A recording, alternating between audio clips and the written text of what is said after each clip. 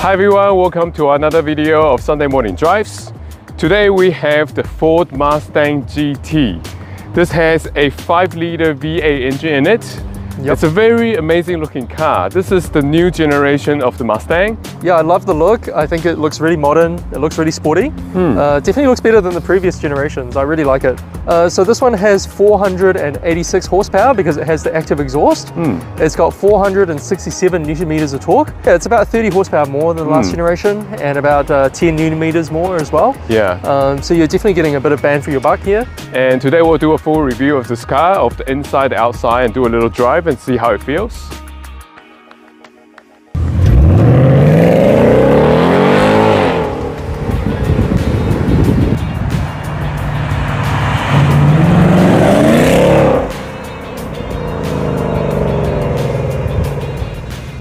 Alright everyone, driving the Ford Mustang GT. And the very first thing you notice, even when you start the car, is of course that big 5-liter V8. And the 5-liter Coyote V8 is always there.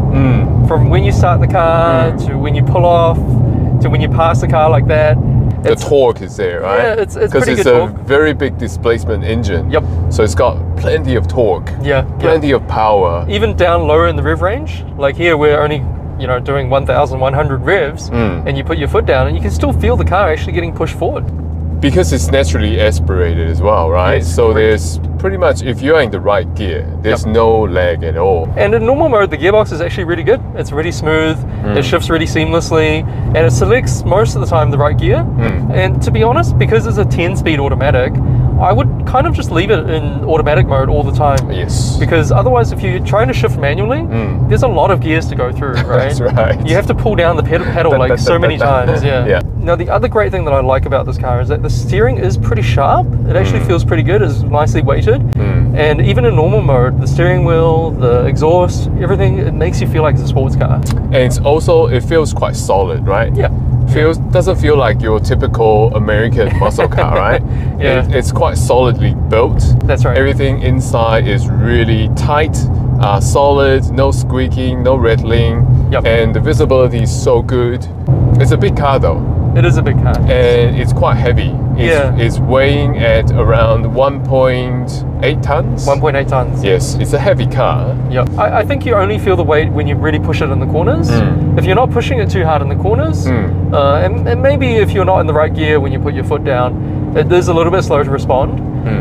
But it's actually really, really good at managing its weight. The brakes are really good. The brakes are awesome, actually. They're probably some of the best brakes that I've ever used on any car.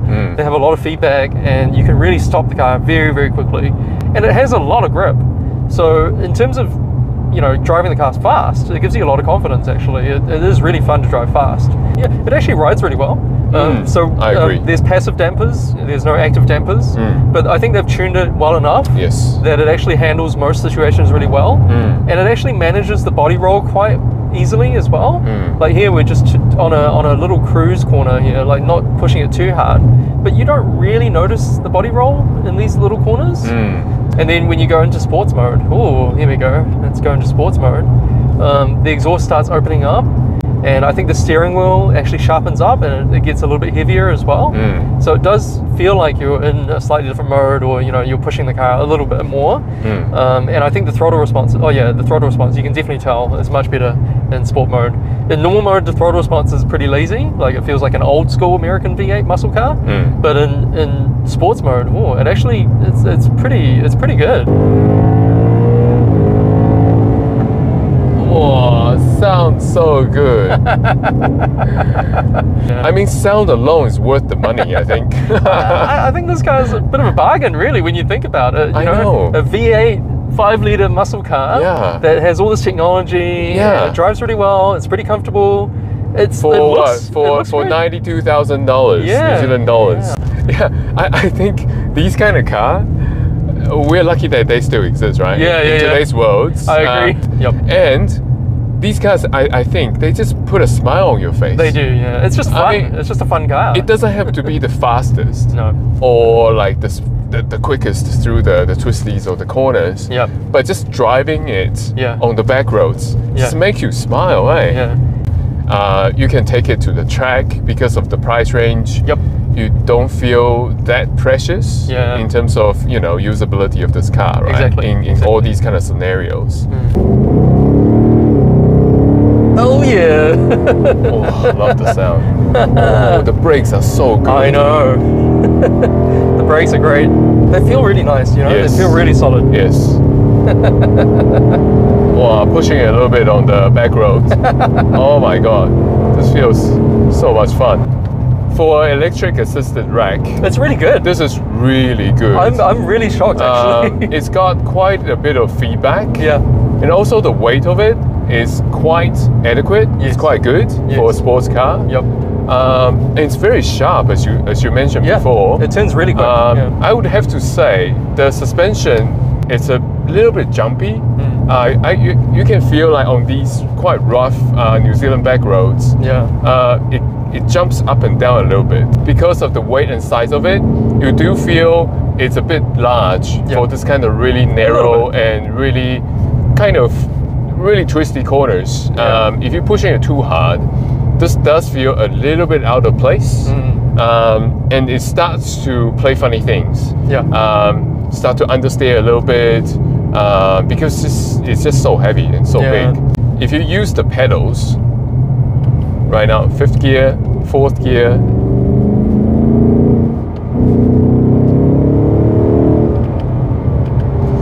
if you shift gear yourself, this gearbox is actually not slow. It's a traditional auto. It's not dual clutch. But it's pretty fast. I mean, I can downshift like 3 gears like really quickly, and the car, you know, it's not upset. No.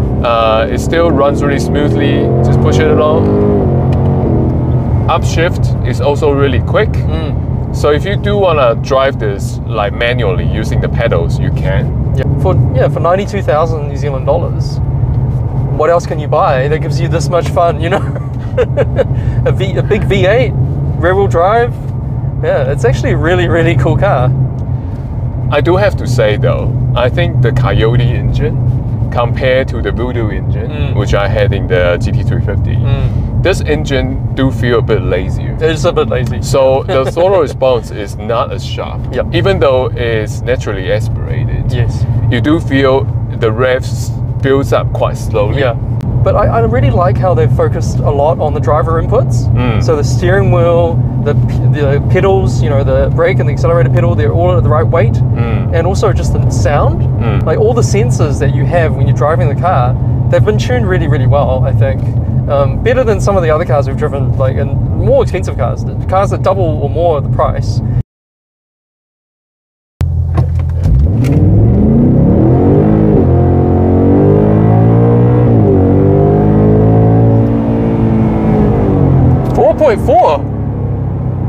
Wow. In the wet. That's unbelievable. The new generation definitely looks more aggressive in my opinion. You can see there are a lot of grills in the front that's all functional. These are pretty large for your radiators, your cooling. This one's functional as well, but unfortunately, this one is blocked up. In the front, I really like these lights. Right now, they are not on. Oh, here we go. So there are 2 little lights here.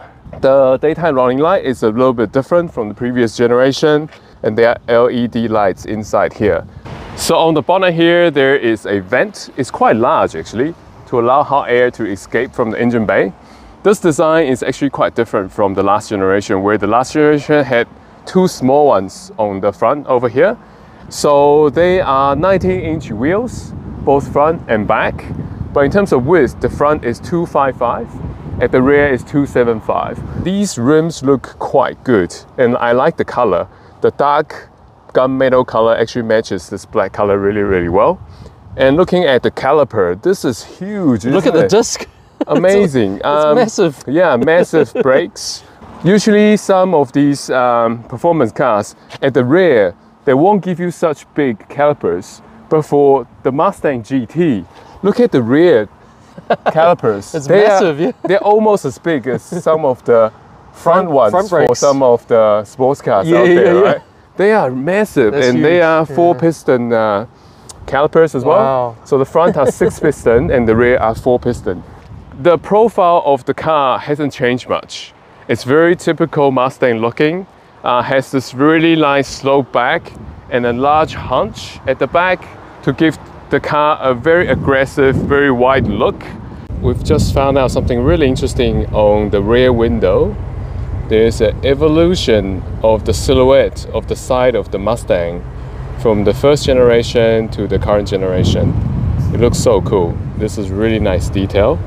And also inside the trunk space over here, there is also a graphic silhouette of the side of the car. That's also quite interesting and nice detail as well. So at the back, it has changed a lot from the last generation. And it seems lower as well, the whole body of the back. And these lights are really, really nice. They have an angle to it and they are very, very sculptured. Looks amazing at night. And down here we have the quad exhaust.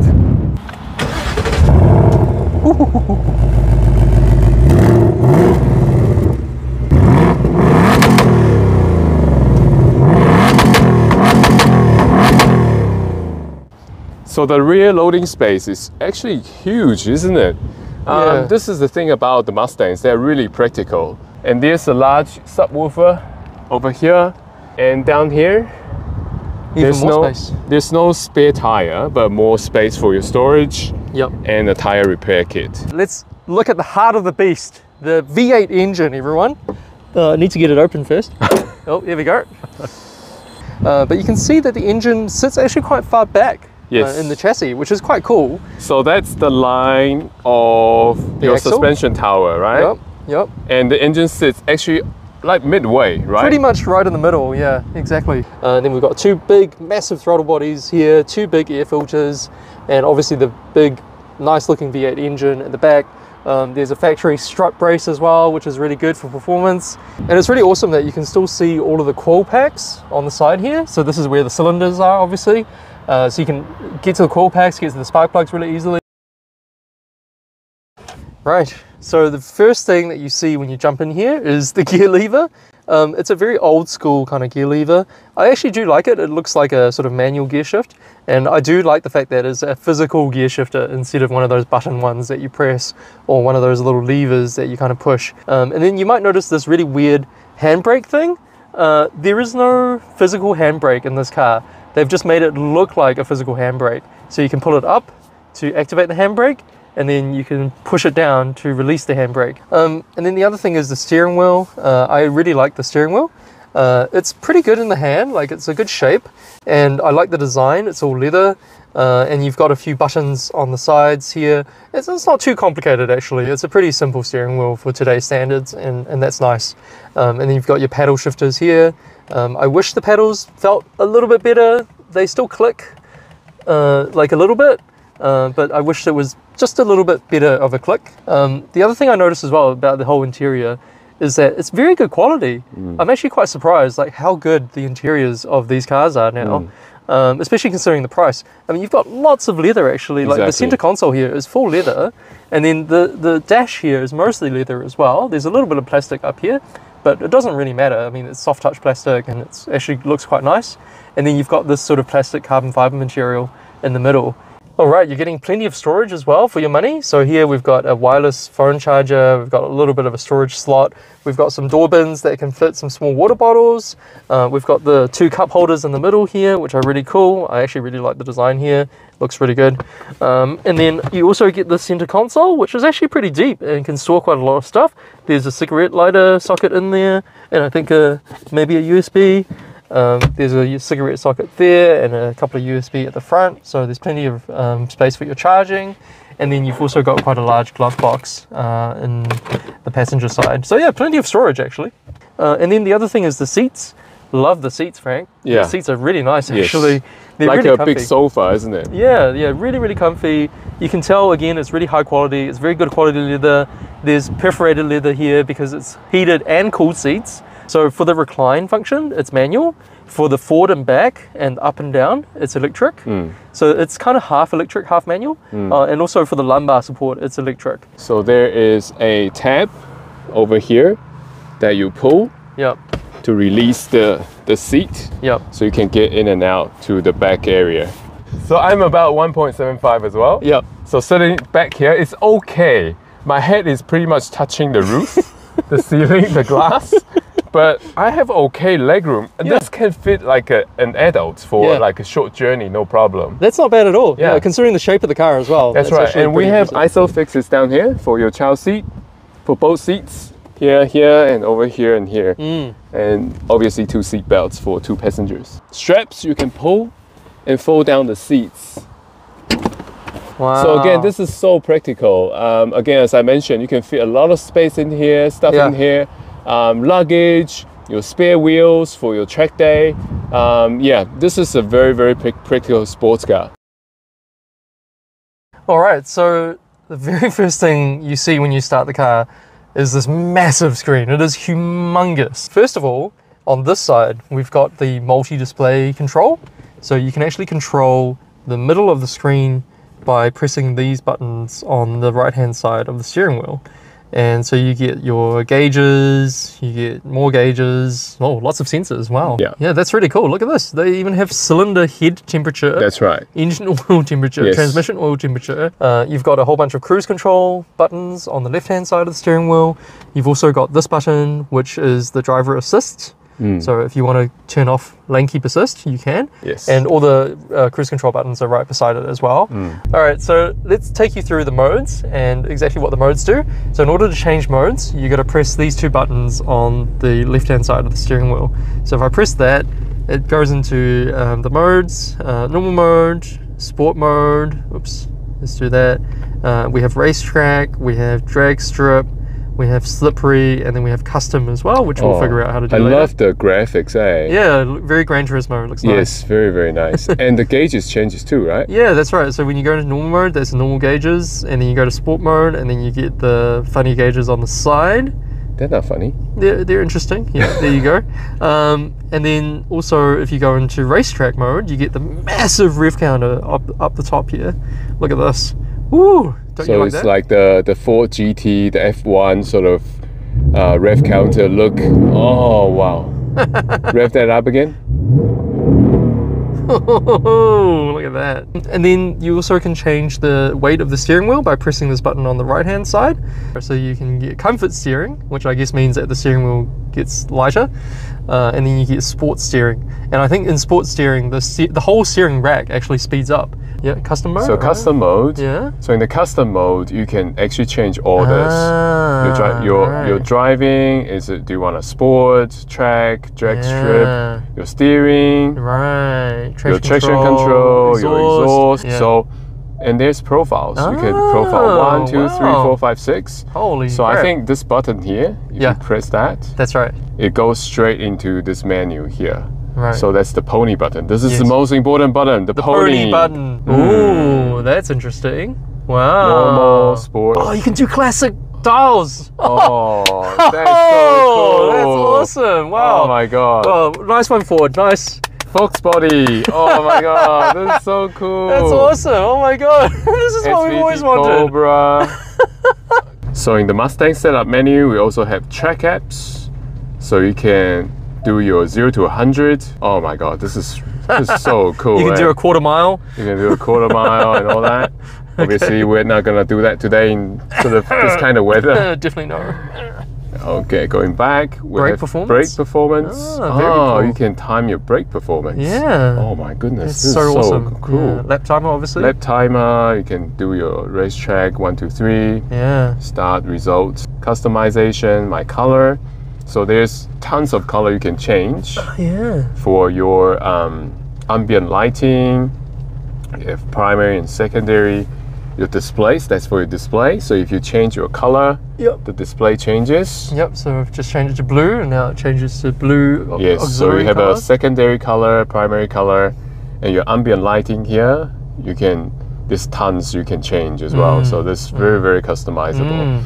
And you have your climate control, always down the bottom. Yeah. So it's always accessible. I don't think we've actually talked about the auxiliary gauges because those are different. Oh, right. So this is a different display. So this is the different display, yes. Yeah, for your other gauges. So it shows you all the vitals of the car, your G meter, your braking, acceleration, lateral G's. Yeah. And I think you can have whatever you want on it. You can even customize it. You can also customize it.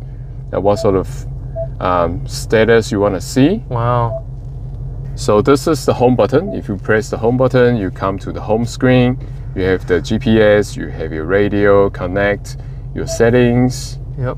Oh yeah, there's a whole bunch of settings in there as well. A whole bunch of settings. You press home again. And you got your features, which we were just in before. Your Mustang, which is this button right here. And your apps. It's actually really easy to use. Once you get used to it, it's actually really easy to use. Very intuitive. Yeah. Very easy to access everything. All right, that was a fun drive. That was incredible, Frank. Yeah. Really, really fun. I'm surprised like how much fun and how amazing this car is, especially for the price, right? Really bang for buck. Yeah. The engine's great. Sounds amazing. Looks great as well. So yeah, if you're looking for an all-rounder sports car, you know, that does everything almost, you know, in a very fun way. Yeah. This is really good. Yes. Right? Yeah, I agree. It's got plenty of power, good acceleration. It's a little bit heavy and probably not the best in the corners, but you're still having a lot of fun actually, even when you're driving in the corners. I think driving this car, you don't have to be super fast to enjoy it. No, you don't. Right? Yeah, I mean, when you think about the price and the competitors, I don't think there's any other car around this price range where you can get almost 500 horsepower, a V8, naturally aspirated V8. Exactly. And the Dark Horse has a manual as well, which is a little bit more expensive. You literally cannot even think of any other car that's around this price range for that sort of value. Exactly. So special thanks to John Andrew Ford in Guilin for lending us this car to review. Do ring them up, and they're really helpful. Yeah. So thank you again for watching this video. Hope to see you in our next video.